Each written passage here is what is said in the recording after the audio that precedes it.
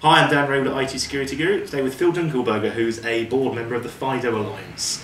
Phil, the FIDO Alliance has been kind of up and running for about 12 months now. Give us a sort of brief description of what it actually is. FIDO Alliance is a group of companies that came together to try to enable stronger uses of authentication.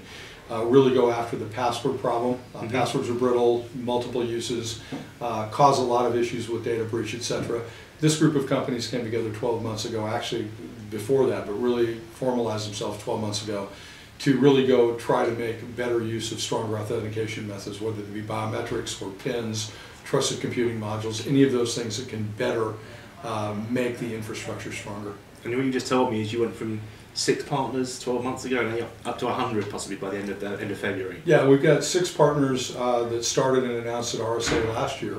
This year at RSA and the 1-year anniversary, we're going to be between 80 and 100 partners. Wow, there's some really big names coming in. I know it's RSA last week, and I understand also people like Netflix are involved, and Dell and Lenovo, you just told me as well.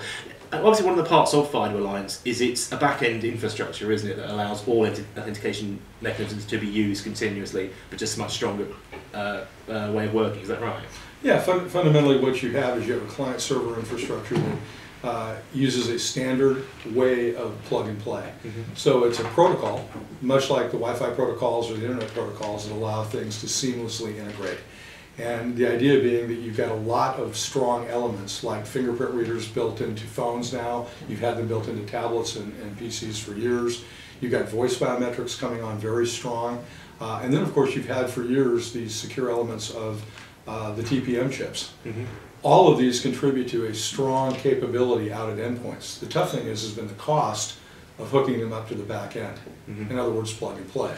So as we remember all the problems of hooking up printers, as an example, and other things just in our own homes, this gives enterprises, web services, and mobile users the ability to seamlessly plug and play with services like banking, payments, medical records. All of those things can be much more securely accessed and moved by this authentication protocol. Great stuff. And finally, we've seen some really big breaches recently, Target, Adobe recently as well.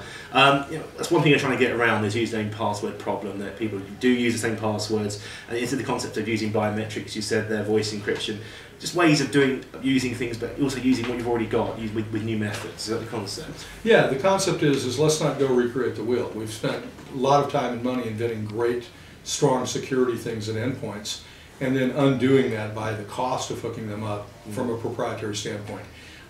We found that just like networking, just like Wi-Fi, just like plug and play for printers, if you make it simpler for people to use and the benefits much broadly greater to an ecosystem, you're going to find a lot of uptake for it. I think that speaks to the growth of the FIDO Alliance. I think it speaks to where the industry wants to go ultimately when you think beyond just usernames and passwords. You think beyond to things like the Internet of Things. We don't scale today to cloud capability with authentication. How are we ever going to get to 3x the users on the internet in 10 years?